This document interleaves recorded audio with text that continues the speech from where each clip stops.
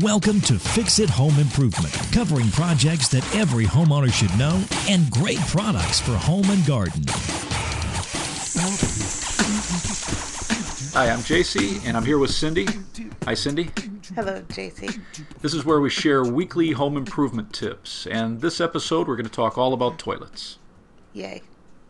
Cindy, Yes, JC. what do you know about toilets? Are we talking about a flushing toilet? Well, any kind of toilet. So it could also be called a lavatory, a pot, a loo, or a water closet. Really? Water closet. You know, I hear that term bandied around by a bunch of the old banter, so bantied around by a lot of the old plumbers.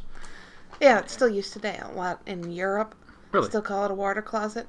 And It's where the toilet and another plumbing fixture is located. So it was probably originally because it was probably a small room, like a little closet. They dumped a flushing toilet in there. Where, like, a bathroom first referred to it as just where the bathtub was located, separate from the toilet. Yeah, interesting. I think that a lot of the plumbing terminology, you'll see WC.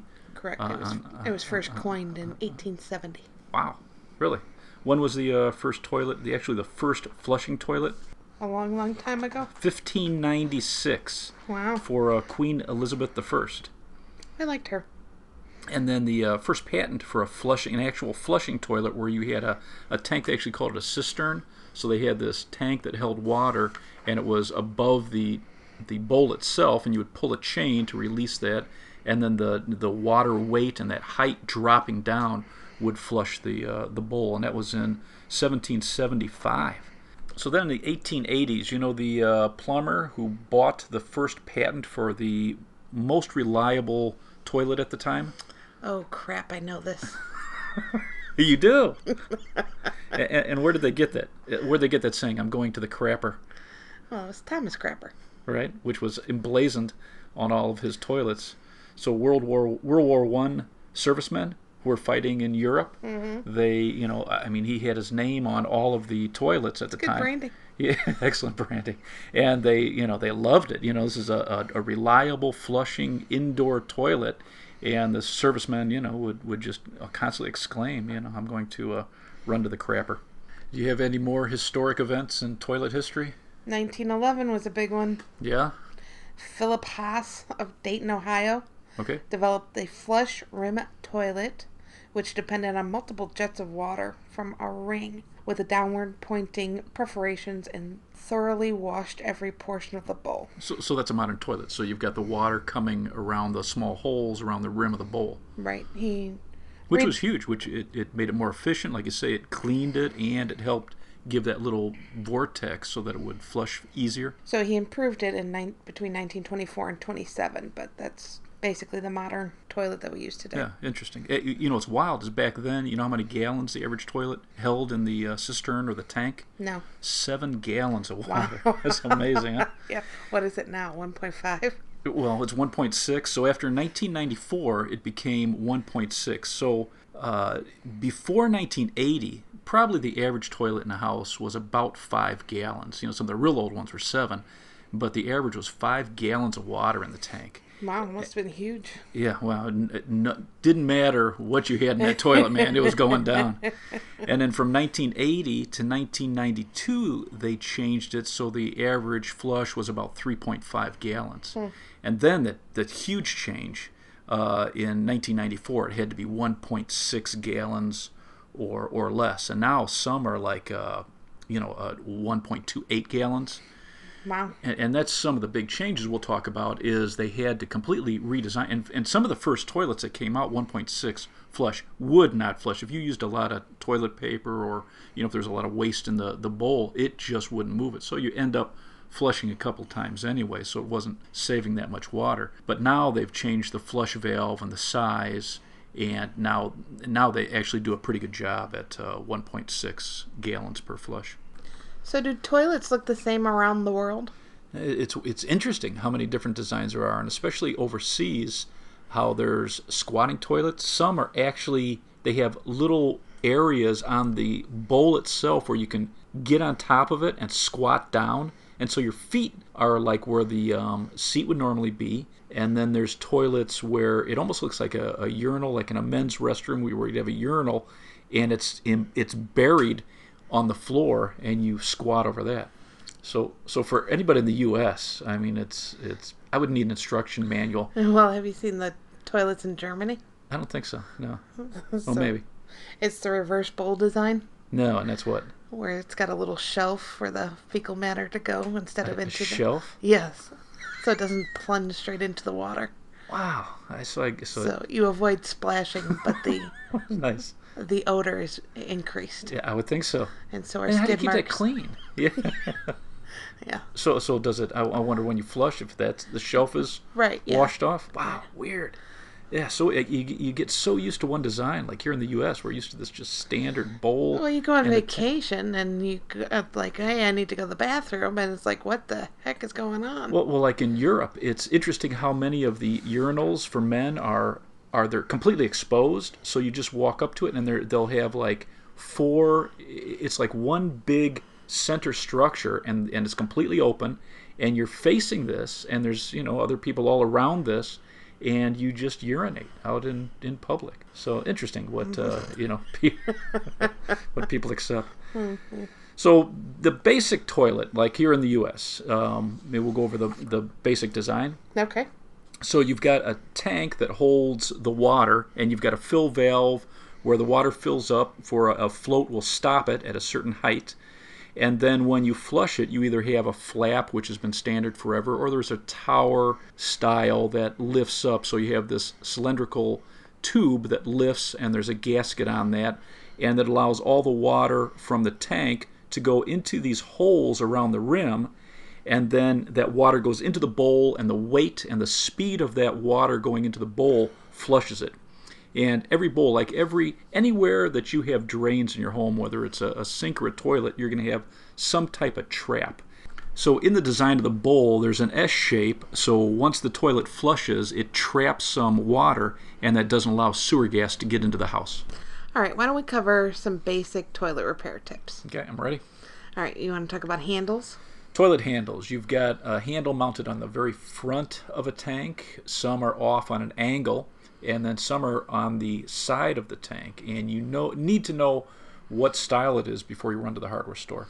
Well, there are universal handles. And they fantastic for the front and an angle, but we found that the ones for the side, if you try to bend that universal angle for the side, it just doesn't hold its shape. So if you have a side mount on your toilet tank, I would look at the packaging and find one that's specifically for the side, and you're going to have no problems. All right, what about threads? So most toilet manufacturers, on the handle itself, it's going to be a reverse thread, so you need to know that. But there are some that are just a standard thread. So again, look at your packaging, because when you try to tighten that nut, it might actually be a reverse thread. And then the slack on the chain, a lot of people have a question, like when I attach that chain to the flap, or if you're attaching it to a tower style, how much slack should there be? And you're looking to have just about a 1/2 inch of slack. You want it almost snug, but just slightly sagging. So most manufacturers say just about a 1/2 inch. So for the next tip, if you've got water on the floor by the base of the toilet, most likely it's a bad gasket. So connecting the toilet to the main drain, you've got some type of gasket, and in most cases it's wax. It's this wax ring that you set the toilet on.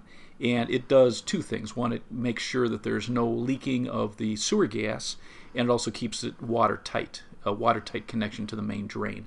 And what happens sometimes is if you have a bad clog and you're using a plunger and that clog doesn't move easily, you actually can blow out this wax. And then over time, if your toilet rocks at all, you compress that wax, and then when the toilet rocks back, it doesn't spring back. It just flattens out, and then water can leak. So why is it made of wax? They used to always use plumber's putty, and that worked great for years, but it was difficult for the average homeowner to know how much to put under there and to make this nice round gasket out of this plumber's putty. And what's interesting about the plumber's putty is it stays soft. There weren't as many problems, I don't think, with plumber's putty, but they went to an easier solution, which is this round gasket made of wax, and it compresses as you put the toilet on it. The problem, though, is the average homeowner If you're trying to do it by yourself and you compress it or you miss the hole a little bit with the bottom of the toilet, you can crush this and then you've ruined it. So what I like to use is something called Sani-Seal, and it's a polyurethane gasket. So it's this round gasket with a flange, and it's a little wider than a regular wax ring, so it'll sit over the toilet bolts. There's generally 2 bolts that you use to hold down the toilet, keep it in place, and the Sani-Seal will go over those 2 bolts. It'll keep them upright, so it's much easier if you're working by yourself to reseat the toilet. It holds them straight up so you can set the toilet on it. And if you were to crush it, it springs back into shape. So it's just an excellent... There's been very few innovations in plumbing, and this is one of them. When I remodeled homes, I bought and sold real estate for like 20 years, and the amount of wax rings that I destroyed. And what's funny, we'd always keep a couple wax rings in the work car. So in the winter, they would get cold and brittle, and you would crack them, and then in the summer they would melt. So the Sani-Seal is fantastic. It's this rubberized almost gasket that just it has like a lifetime warranty. Well, we did a couple nice videos on YouTube on our channel. Right. So in fact, that's a great idea. If you go to the Fix It Home Improvement channel, and I'll put a couple links in the show notes for this episode. We'll give you a link to it, so I'll show you how it works, and it just does a great job. So the next tip I'd like to share is if you're changing the flap in your toilet or you're changing the gasket on your flush valve. Why don't you explain what it is first? So in your toilet tank, what your handle and your chain is connected to is either going to be a flap that opens up, that flushes the water out of the tank, or it's going to be this tower that has a circular gasket on it. And toilets have always had a universal size. That opening was always 2 inches. And then right around 1994, when they changed to these 1.6 gallon tanks, they created a flush valve that was 3 inches. So now you need to look inside the tank. Before, you could always run to the hardware store and grab a universal flap or a gasket. Ah, the good old days. Really. Now you need to know. And one easy way is to take the lid off the tank, open up that flap, and just measure it. It's either going to be a 2-inch hole or a 3-inch hole, or just remove it and bring it to the hardware store. But now it's no longer as easy to just pick up a universal flap, because there is no such thing anymore. There's actually quite a few styles. And then there's a couple different manufacturers like American Standard that have a completely unique design. So it's not a bad idea to first off measure it, and then just, with smartphones now, just take a quick picture of it, and you'll be able to match it up when you go to the hardware store. So since we're talking about flush valves, if you have a leak between the tank and the bowl, most likely you have a bad gasket that connects the tank to the bowl, or you've got bad gaskets that are on the bolts that hold the tank to the bowl. And most toilets are going to have, if you're buying a replacement kit, I would get all 3. I'd get the bolts, I'd get that spud gasket, and I would change them all. The only thing you need to look at before you run to the hardware store is if it's 2 bolts or 3 bolts holding that tank to the bowl. And then, if you want to remove all that first before you go to the hardware store, then you can see the size. Those are generally pretty standard. But again, since 1994, you're going to have to see whether it's a 2-inch flush valve or a 3-inch flush valve. I've got a couple tips on fill valves, especially if you're using a Fluidmaster. Why don't you explain what a fill valve is first? Okay, so in the toilet, you've got a valve that's going to turn on and off depending on the water height, and you've got some type of float. The old styles had a ball on the end of a rod, and as that floated up, it would turn off the valve, and after you flushed it, it would lower and turn on the valve to fill the tank with water. And I really like the Fluidmaster, and again, on our YouTube site, you can see a couple videos. But this Fluidmaster has the float built right onto the body of the valve, and so it does a really good job of turning it on and off. But what they have is they have an adjustable arm inside of it. You can adjust this valve from 9 inches to 14 inches, so it fits a wide variety of toilets, which I really like. The one thing that most homeowners don't know is there's a little mark, there's a line on the top of this valve, and it's marked CL, because it's for the critical level. And you want to have this 1 inch over the overflow tube. So on your flush valve, there's a little tube in the center, and this is a safety. If the valve were to malfunction and just keep filling your tank rather than flooding your house, it goes into this tube that's built into the flush valve, and it will continually drain the tank, so you won't overflow. So what you want to do is you want to adjust the height of the fill valve so that this line is 1 inch above the overflow pipe. And that's a big question we get. It's nice that this thing is adjustable, but what height do I adjust it to? And so you're looking for this line and adjusting it to that. And there's also a lot of the new flush valves, the actual overflow tube itself is adjustable, and you would want to adjust this 1 inch below the hole for the toilet handle. So those are a couple key tips that make replacing those very easy. Why don't we discuss supply lines? Okay. What is a supply line? So this is the tube that's going from the shutoff valve below the toilet to the toilet tank. Okay, so the problem, though, is that there are also supply lines for faucets. And depending on how a hardware store is merchandise, some supply lines are all put together, so faucets and toilets, and some have the toilet supply line with the rest of the toilet repair stuff. Right, so it can be aggravating for a homeowner. They go in, they say, I need a supply line. They're directed to that aisle, and then they grab one expecting them to all be universal, and they're not. So you need to know the size. So there's two sides on the supply line. One side has a unique size that's going to your shutoff valve, and the other side is either going to be 1/2 inch for faucets or 7/8 for toilets. So you need to know, first off, it's for a toilet, so you're going to look at the packaging, you're going to find a supply line for a toilet. Then you need to know what size is going to your shutoff valve. And in most cases, it's 3/8 compression.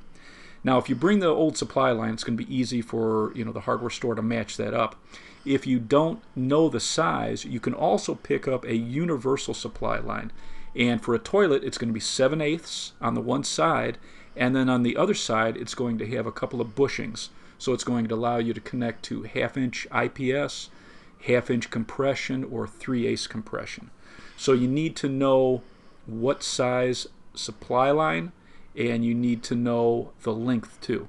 So, and for length, if you don't know how long, let's say you just forgot to bring it to the hardware store, always go long. The average would probably be around 9 inches for a toilet, but if you don't know, go long, and then you just make a soft loop in it. So for another tip, what if we're talking toilet seats? What should we know before we go to the hardware store? Well, what kind do you like? Do you like a cushy one? Cushy. A wooden one? Right. So you have those decisions to make, but you also need to know if it's round or elongated.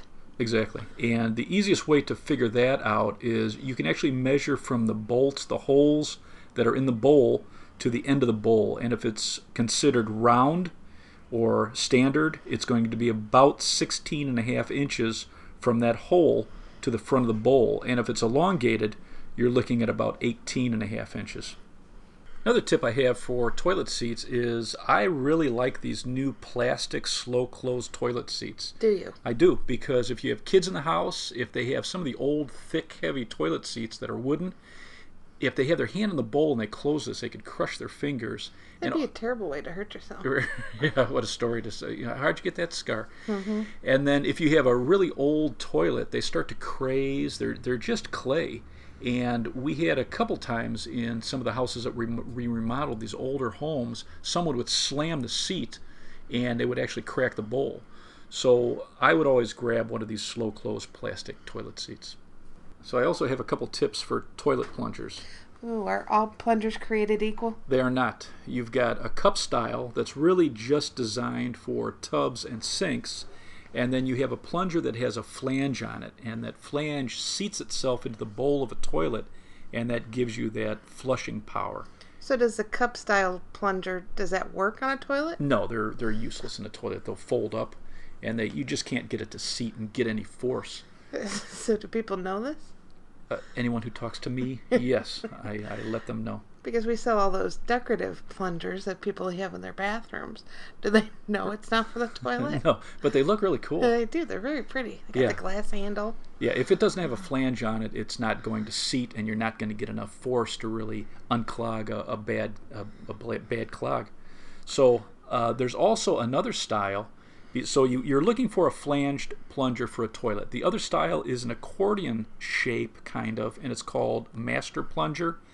And this is shaped to fit into the bottom of the bowl. And they actually have a couple new styles that'll fit into the new 1.6 gallon flush toilets, because some of them have a smaller opening on the bottom of the bowl.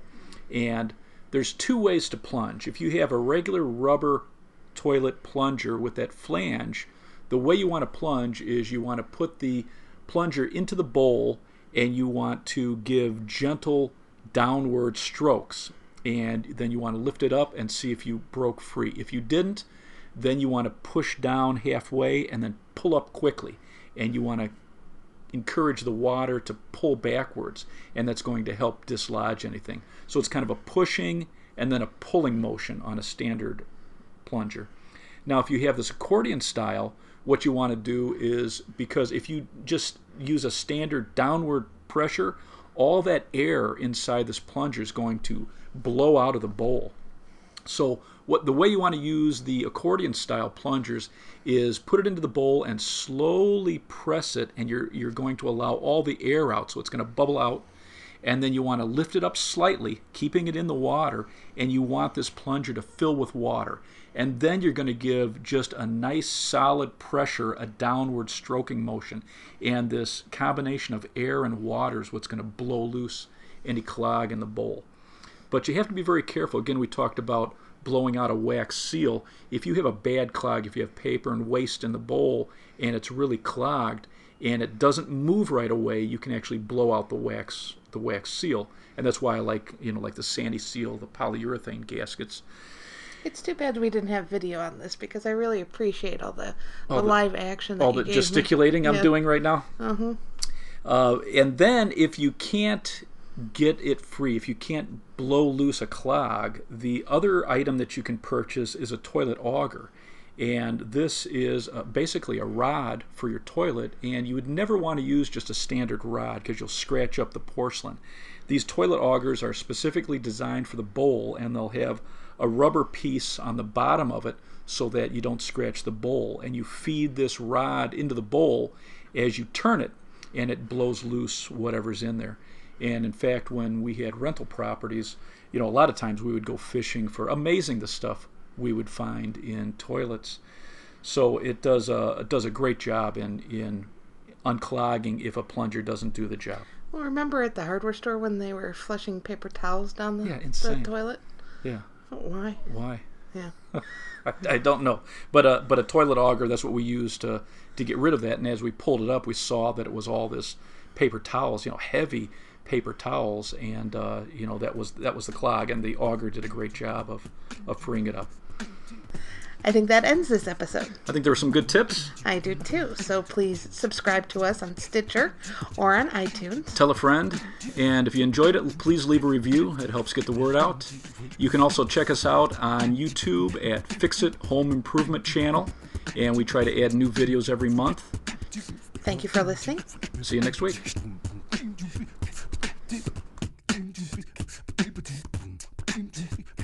Jeff